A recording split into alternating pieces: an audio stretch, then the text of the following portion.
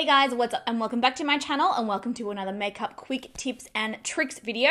So in today's video, we're going to be going through exactly how to cover your acne spots, your pimples, your breakouts in a really quick, efficient way that is going to last all day. I know it's so frustrating and I mean, I've been there a million times before. You've got a breakout for whatever reason, you do your makeup, you load the concealer on, you think, yep, I'm good for the day, you go to work, you go to school, you go do whatever you need to do. And then at some point during the day, you catch your reflection and you have got an angry little red pimple or even a big red pimple screaming out through your makeup and you're like, well, hang on a minute. I applied 7,000 layers of concealer this morning. How the hell did that happen? Yeah, we've all been there. Unfortunately, with breakouts, makeup a lot of the time just doesn't last or it just doesn't cover it correctly or, you might even draw attention to the pimple. Well, worry no more. I'm going to show you my foolproof way of covering breakouts, pimples, acne, all of it, and exactly how I get it to last all day long. So if you're interested in learning about that, then please keep on watching.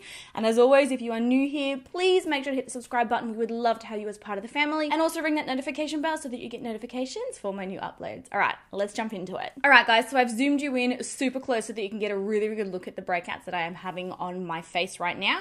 For me, typically most of my breakouts do happen around my mouth and sort of along my chin area. They're hormonal breakouts and they're also related to food, bad food choices usually.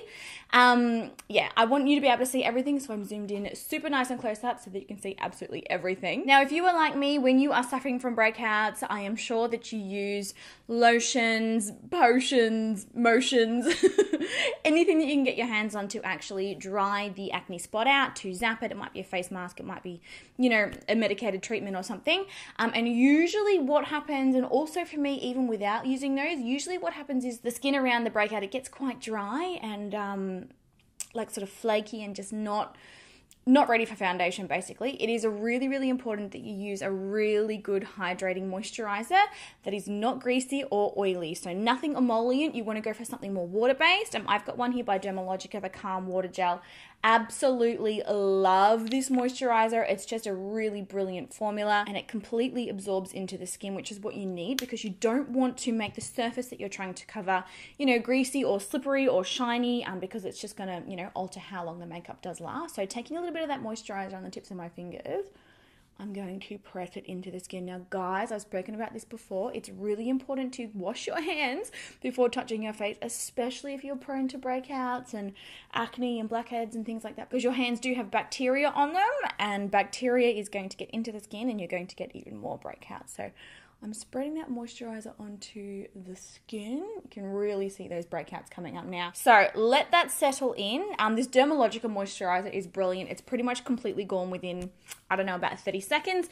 But, just touch your skin before continuing. You might have a moisturizer that doesn't absorb as quickly. Give it a couple of minutes to actually absorb into the skin because you want it completely absorbed so that, any concealers, any foundations you put on over top, they don't actually budge. They stay in place. Next up, I want you to take an eyeshadow primer. And I know that sounds crazy, and honestly, it doesn't matter if it's a tinted eyeshadow primer or if it's a colored eye primer. Really doesn't matter. Just make sure that it is not silicone or have that slippery texture that some eyeshadow primers have. An example of a slippery silicone textured eye primer is the Urban Decay Primer Potion. This is not the kind of eye primer that you're wanting to be using for this kind of a thing. For me personally, obviously, love the MAC Pro Longwear Paint Pot. This is a tinted one and it's fantastic. It comes in a bunch of different colors. This shade is Soft Ochre. Another really, really good one is the Smashbox Photo Finish Lid Primer. Doesn't have that slippery texture. It's a really nice one. What I want you to do is to take the eye primer and apply it directly to your breakouts. So I picked a little of it up on a brush. You don't need to use heaps of product. It's really only a very small amount, but applying this eye primer is actually going to help your makeup stay on the breakouts all day long, prevent it from sliding off, prevent it from rubbing off, prevent it from fading. Just going to keep it there all day. So I'm using the MAC Pro Longwear Paint Pot, and you can see because this does have coverage, it is covering up a little bit of that redness. So, very helpful. But like I said, if you don't have a colored primer at home, it's fine. You can use a clear one. Just as long as it's not like silicone based and slippery. Okay, so a very, very thin layer of that primer has been applied to those breakout spots. And this one's great too because it dries down to a matte finish. It's kind of like a paint. Like nothing beats this primer. Like seriously, it is the best ever. All right, so next up what you want to do is use a concealer over the breakout. Now, a lot of people reach for the normal concealer that they use You know, we all use a lighter concealer through the center of our face, under our eyes, you know, just to highlight and conceal at the same time.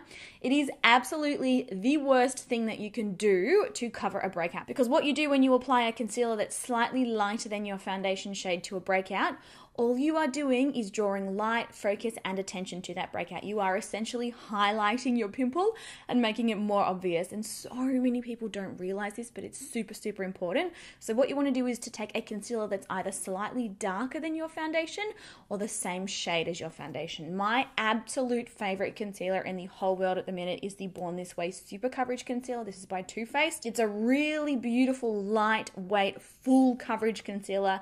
Doesn't transfer, doesn't crease, really, really long lasting. It feels nice and lightweight on the skin. It's just a beautiful concealer. I'm using the shade Sand, and for reference, the concealer shade that I usually use in this is light beige. So you can see it's darker, slightly darker. It's not like, oh my gosh, that's so much darker, but like slightly darker. And what you want to do is use that concealer on the breakouts. Now, because I've got active breakouts, I'm trying not to introduce, you know, extra additional bacteria into them.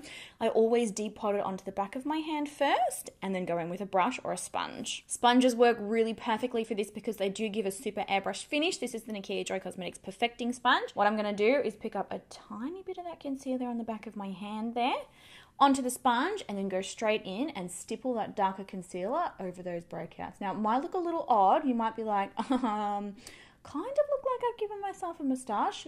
Don't worry. It's where you want to be, and trust me, using a deeper concealer on those breakouts is going to absolutely change your life. Not only does it prevent you from actually highlighting and drawing attention to them, but it's also got better coverage. Deeper concealers have much better coverage and much longer lasting coverage than lighter concealers do. So I'm pushing that into the skin, and you can see like already how astonishing the coverage of this concealer is. I only used a tiny amount on the back of my hand, and it's completely covered that whole area of my face. So following around, tracking around, applying it to any breakouts that you need to. It's really great too if you've got dark circles or areas of redness or rosacea on the face. You can also apply this to those areas. I mean, you might as well cover up everything that you want to while you're at it. Another really important thing is to only use a very, very, very light amount of concealer. You can see here the layer that I've applied here on the skin is, like, it's a very sheer layer. You don't want to, you know, add very thick layers of products because that's what causes cakiness, that's what causes more texture. It will basically just cause the whole area to be even more noticeable. So go in thin layers, and if you've got a concealer that you're finding doesn't quite have enough coverage, that's okay. Apply a very, very thin layer, let it set, like leave it for a couple of minutes, let it dry down, and then apply another very thin layer. Don't just sort of apply heaps and heaps of like layers in one go. You're just going to cause cakiness, and the idea is that the skin is beautiful and smooth and that those breakouts are not visible. All right, so the next thing that I want you to do is to actually set that concealer down with a translucent powder. Now, if you've only applied concealer on certain areas of your face and you're going to be applying your foundation now, this is the time to prime the rest of your skin. I've already done it. I just quickly did it off camera, but you know, any areas of skin where you don't have concealer, apply your primer now. I always avoid using primers in conjunction with the eyeshadow primer on the actual breakouts because I just find that the combination of the two, it doesn't work. I don't know, it just doesn't last as long. So yes, prime the rest of your exposed skin and then set that concealer down with a translucent powder. It's so important that it is a translucent powder. Don't be using like a powder foundation. Don't be using a tinted powder. It has to be translucent. I'm going to be using our Nikkia Joy Cosmetics Velvet Finishing Powder, and you don't need heaps of powder either. Like, that's the most important thing with all of these. Go very, very, very small amounts of all of your products and you'll get the best result. So I've just got a small amount of that powder in the cap here, and using the same sponge, picking it up, picking up the powder, pushing that into the skin in a very, very, very light layer. I am going to be going in with foundation over these, and applying the powder is not going to affect that. And if you've got primer on, powder your entire face with this. This powder is really, really beautiful and finely milled, and it will extend the wear of your makeup by applying it underneath your makeup. Will also help control oils by doing this. I've spoken to you guys about this a million times, but powdering the skin, you know, very, very lightly. Again, don't be like baking your face, but very, very light powdering underneath foundation works absolute magic for extending makeup wear, for controlling shine, and also like it somehow makes your makeup look even smoother. Like, it's pretty cool. All right, we're all powdered down now, and I mean already you pretty much cannot see those breakout spots. Like, we have fairly well covered them. So we're going to go ahead and apply our foundation. Now, I would recommend using a foundation that is long wearing, long lasting. I'm sure that you have your own favorites. Just try to use something that's not, I don't know, like a super dewy, glowy, hydrating foundation that you only typically get 3 to 4 hours of wear out of before it rubs off. You really do want to go in with something that's a little bit longer lasting so that you get the best results. I'm going to be using the It Cosmetics CC Oil-Free Matte. There's such a long name on this. Like, I really don't even know. Pore Minimizing Full Coverage Cream. The Oil-Free CC Matte Cream by It Cosmetics, okay? I'm using the same sponge. It's my holy great way of applying foundation. It just makes it so smooth. It's really important too, you know, if you have used these steps and you are covering acne, don't be using a regular, you know how sometimes some foundations, they require you to really rub them and buff them into the skin with like a buffing brush, like a kabuki brush. I'm sure I've got one. Here's one here. You know, like sort of this sort of emotion. That's not what you want to be doing, because what you will do by doing that and by applying your foundation that way is to disturb the layers of coverage that we've already built and basically expose your red acne again. So either using a sponge and make sure the sponge is really, really nice and soft like this one, or using a foundation brush and only using stippling motions, you know, in the areas where the breakouts are.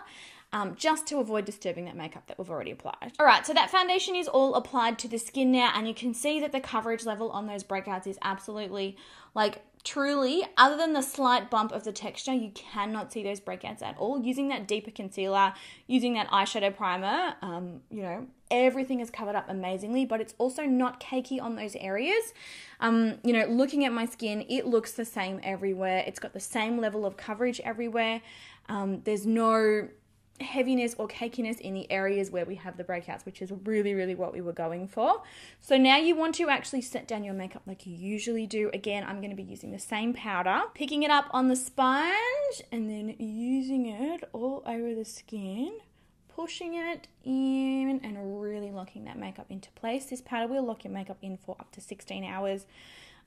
It also blurs the skin, which you'll be seeing here on screen. So it's a really good choice, especially if you suffer from breakouts. It's non-comedogenic. Gotta lock this makeup in. There's really nothing more frustrating. And it's happened to me so many times. I think that I look fierce. I'm like, yes, I've covered all my breakouts. I'm fine. I'm cool. Then I catch my reflection and I'm like, oh my gosh. You can see them everywhere. I hate it too. Sometimes, like, you'll be talking to someone and all you can think about, like, you're just obsessed with it. They're looking at my zit. They're looking at my zit. Oh my gosh, they're looking at my zit. That's all they can see. Oh my gosh, my zit's oozing, isn't it? It's like pussing, it's leaking. Oh my god, they're looking at it. Like, I've been there. It's a horrible feeling. But here is the skin all powdered down, guys. You know, really nice and smooth. Acne is covered and it's 100% going to last all day. The last step, the last thing that you want to do is to lock it in place with a setting spray. My favorite, still hands down, absolutely the best setting spray on the planet is the GERARD Cosmetics Slay All Day Setting Spray. This is the rose scent. This is a scent that I actually did create with them. They've got other really amazing scents, coconut, green tea, like just there's heaps of them and they're all really, really beautiful. So I'm going to set my face down with a light layer of this. If you are interested, I do have a special code with them. It's JOYBOGO and it will get you 2 full sizes of these. So 2 full size setting sprays for only $22. Makes them 50% off basically. So let's go in with this now. Just a very, very light layer. And it's also really important when using a setting spray, you know, as soon as it's applied to the skin, give it time to actually dry down. You don't want to go in touching your face because you're going to disturb the makeup. Give it time to actually dry down properly. Try not to touch your face. I don't know. It doesn't usually take long, like maybe a minute, maybe 2 minutes. I also kind of like to fan it to speed the process up. But there you go, guys. All of that acne is gone. It is covered. It is brilliant. It's going to last all day. Like, I guarantee you, if you follow these steps, apply your makeup in the morning, 10 p.m., 11 p.m. at night, it's still going to be covered. It truly, like, I've tested this, I've tried this, I've been working on this method for a really, really long time. She's tried and tested and she works. So what I'll do now is quickly go ahead and apply the rest of my makeup. Do you want to see what it looks like at the end? You curious? I'll show you. I'll be back in a second. All right, guys, so here is the finished look. As you can see, those acne spots, those blemishes are still 100% covered. There is no additional texture on those areas of my face. Everything looks really, really nice and smooth. And like I said, she is locked in, ready to go for the entire day. So yes, I hope that you guys found today's video very helpful. I hope that it answered any questions that you may have had, or just maybe hopefully solved some issues that you guys have been having covering your blemishes and your pimples and your acne spots. There's truly nothing more frustrating. I've been there. I understand the struggle. It really affects your self-esteem. It really affects how you feel. It's awful. I know that it's awful. Just remember, it's completely normal. We've all been through it. We've all had pimples. We've all had breakouts. And that person that you are talking to is not staring at your pimple. I promise you that they're not. Even though you feel 110% like that, that's all that they're looking at. All right, guys, I love you all so, so much. Please pop your comments, questions, concerns, requests, everything down in the comment section down below. I'll be down there hanging out with you, answering any of your questions. And I'll also link all of the other products that are on my face so that you can pick them up. I feel like I'm going to get a million questions about the lipstick. I always do. All right, guys, I love you all so, so much, and I'll catch you all in my next video. Bye.